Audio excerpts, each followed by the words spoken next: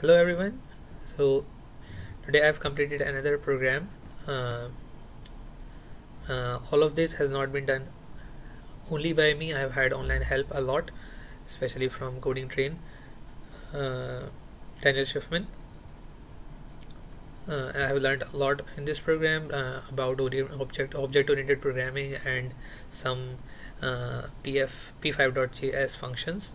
So what does this program do? It is a search algorithm. It starts from a start point, that is, you can see here, is in a black tile form, and it has to finish like on the white tile. So currently I'm just like finding out these tiles at random. You can see how it works. So what it does is it starts from this one. It's a start point. It takes 4 of its neighbor tiles, this, and it makes an educated guess which of these tiles is closest to the finishing tile or the end goal of this algorithm. Or you can say, so that is computed here in heuristics. In heuristic I have used the displacement from this. Obviously then either this tile or this tile will be selected, and these two are further away from this white tile. So when whichever one of these two first goes in the list, it just progresses with that. And then this is the current situation, that it checks this, and it also can check this one, but that is in this program it doesn't do that, because it is written in a way that whichever tile has been checked before should not be checked again. And then it like makes another educated guess which one is the closest, and that is this one, and just goes on until it reaches its final tile, that is this one. So we can also you can see that it just works like this, or this, or maybe like this. Okay, that's very short. This one is quite a little longer.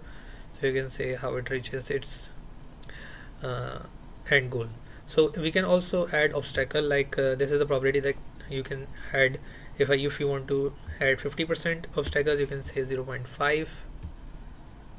So you can say, okay, this in this particular case it cannot reach the end goal. There is no available path, and it cannot move diagonally. So if you are saying that it can move here like this, so I have not made it to move diagonally. If I had made it, so it could have moved like this. Maybe in the next video. For right now I will just reduce the probability of these dark purple tiles are obstacles, so it cannot go there. So you see now started here and went there, and the green tiles here, the green tiles are the tiles that will be checked in the next iteration. The red tiles are the tiles that have been checked, and the program has like figured out that these tiles are not are not in the optimum or the shortest path. So a detailed video is not detailed, but somewhat detailed video is also available on in another. I have uploaded another video that is quite a little detailed. So if you want to watch, you can watch that one too. For now, thank you for watching. Goodbye.